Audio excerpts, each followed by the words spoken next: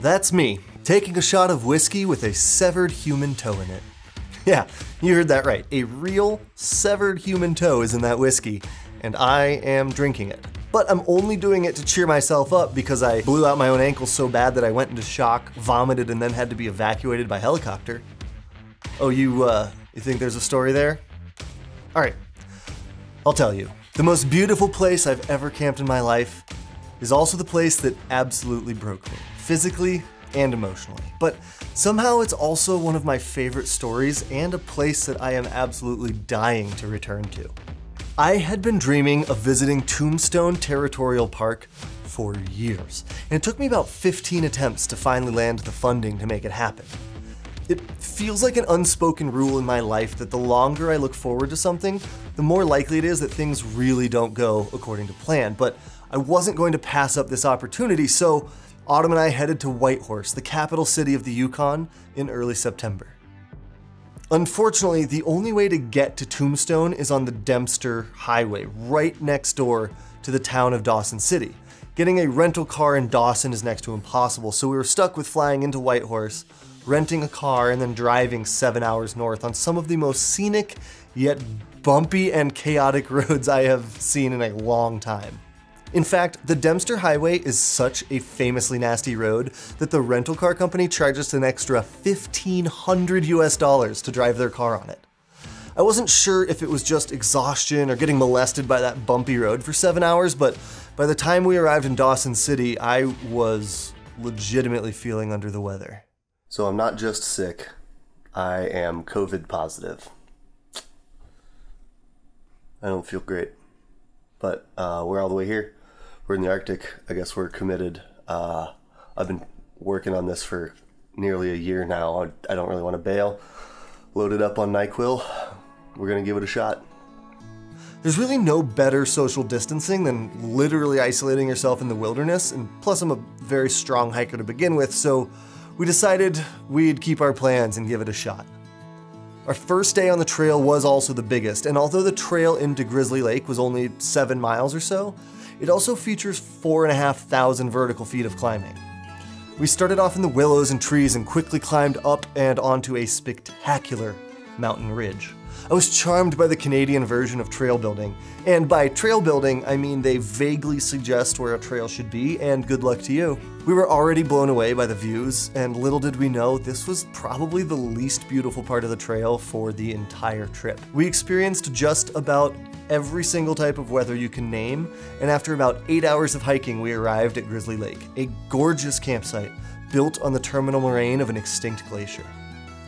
It was cold and snowy while we pitched our tent, so we didn't do much that night but eat a quick dinner and then go to sleep, but we awoke to clear skies and legitimately one of the most incredible views I've ever seen from a campsite.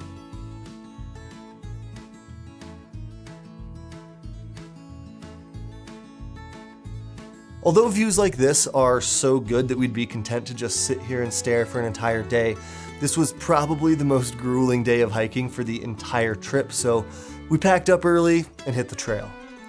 Today's mission was hiking from Grizzly Lake to Divide Lake, a deceptively difficult portion of the trail that it claims to only be about 5 miles of hiking, but requires climbing Glissade Pass.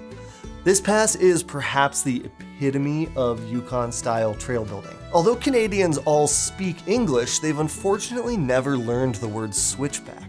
And so this trail just goes straight the hell up and over this ridge. I'm not exaggerating when I say this is probably the steepest trail I've ever hiked.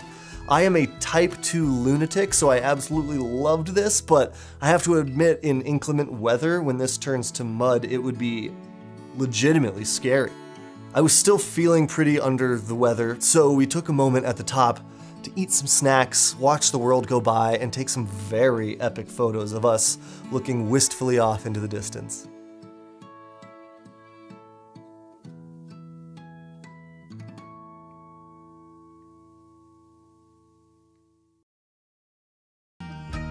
The hike down the other side of the pass was genuinely fun.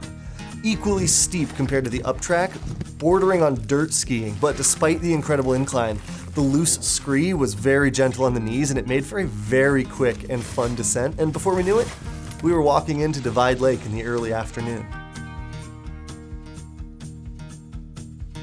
Grizzly Lake the night before was a stunner, but Divide Lake is truly something from another planet. The fresh dusting of snow the night before, combined with the changing autumn leaves, was absolutely breathtaking. This was the last week of operation before the park closes down for the winter also, so the campsites were all relatively empty, and we got our absolute pick of the litter. We chose the most beautiful and scenic campsite we could find, and spent the evening shooting photos for our two main sponsors for this trip, Feathered Friends and Deuter. Between the amazingly comfortable backpacks and the incredible warmth of our jackets and sleeping bags, I really can't think of two better sponsors for a backpacking project. Because Tombstone Park is entirely located on delicate permafrost tundra, you're only allowed to pitch your tent on the pre-built raised platforms, which helps protect the landscape and your equipment. And furthermore, each campsite has permanent bear lockers for food and established canvas tents for cooking and eating, which dramatically reduces the impact that campers have on both the landscape and the local wildlife. Each campsite also has an established outhouse, which I think is hands down maybe the single most beautiful public restroom I've ever seen. I'm not saying I pooped extra just to spend time in there, but I'm not saying I didn't pretend once or twice. Exhausted and ready for sleep, I went to hop down off the platform for one last run to the outhouse before bed, when I found a surprise lurking in wait. Whoever had camped at this campsite prior to us had, for reasons I will never understand, decided to dig an enormous hole right next to the tent platform. I hadn't seen it earlier because I was standing on the other side of the platform while photographing Autumn in the tent, but I landed directly in this crater at this moment, and I rolled my ankle so far to the side that it actually became a multi-dimensional Mobius strip. Autumn didn't get any video of this event or the aftermath, probably because I was saying every bad word I've ever learned, but I asked Midjourney to render a visual representation of what this felt like. I knew immediately that this was bad because I instantly got lightheaded and then nauseous and started to lose consciousness. All the signs of having a very, very fun time. I climbed into my sleeping bag to stave off the intense shivers, and slowly I started to feel better. Since it was already the end of the day, we decided to sleep it off and reevaluate in the morning. The next morning, my ankle was swollen and slightly bruised, but I was able to put weight on it, which seemed like a good sign that nothing was broken. We heard from other campers that there was a ranger at the next campsite, only about a 4.5 mile hike away, so we figured if we could make it there, we could get input on our next steps. Autumn is a certified wilderness first responder, so she wrapped up my ankle safely. I do think it's worth mentioning that hiking on an injured ankle is very stupid, and I do not condone this behavior, but we were sort of between a rock and a hard place. With 2 good feet, this would have been a simple stroll, but with only one ankle and trying to use trekking poles as crutches, this 4.5 mile walk took us almost 5 hours. About a mile from camp, a storm blew in that would end up lasting for several days, but we made it to camp and pitched our tents at the spectacular Talus Lake just as the storm was arriving. Our permits allowed for 2 nights at Talus Lake, so we spent the entire next day resting my ankle, letting it recover, waiting out the storm. And by our second afternoon there, the storm had finally broke. The ranger on duty, also named Nate, like every single cool person on the planet should be, offered to take us to his favorite overlook to watch sunset. I hobbled down the trail with him and Autumn, and we were treated to a sunset that I will absolutely never forget.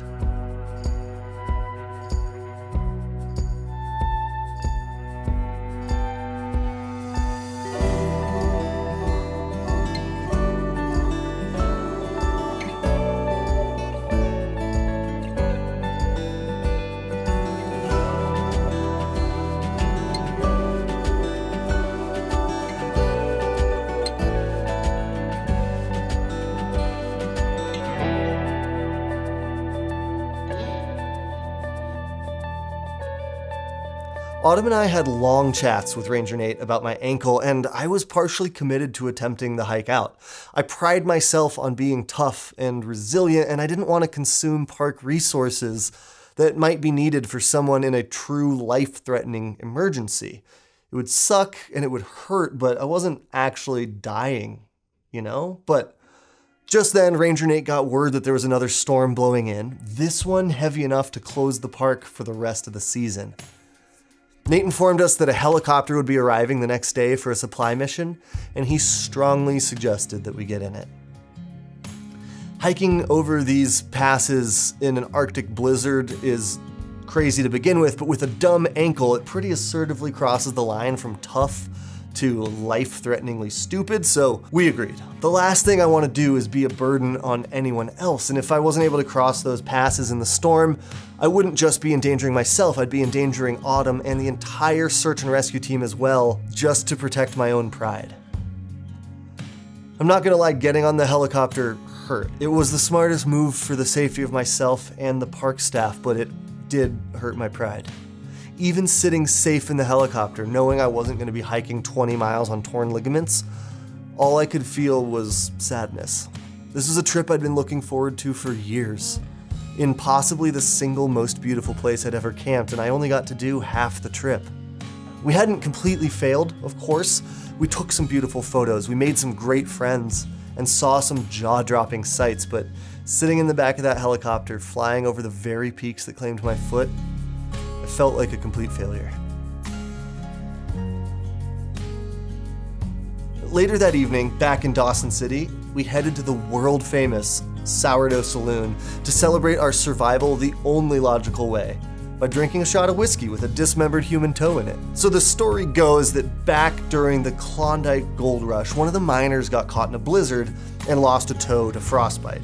His friends threw it in a jar of whiskey thinking they could preserve it until the next doctor came to town, and they kind of forgot it was there, and, well, you can see where this is going. To this day, the Sourdough Saloon has had over 25 new toes donated, which I think raises more questions than it answers. Autumn could not be talked into this one, but I couldn't be talked out of it, and I think it makes the perfect ending, or should I say footnote, to a trip where nothing really went right, but for some reason, I'll always think back on it fondly. Huge thank you to the Journal of Lost Time, Feathered Friends, and Duder for making this project possible. Huge thank you to Ranger Nate for his support and assistance, and of course, huge thank you to Autumn for literally helping to carry me out of the wilderness. Thank you all for watching. I'll see you next time.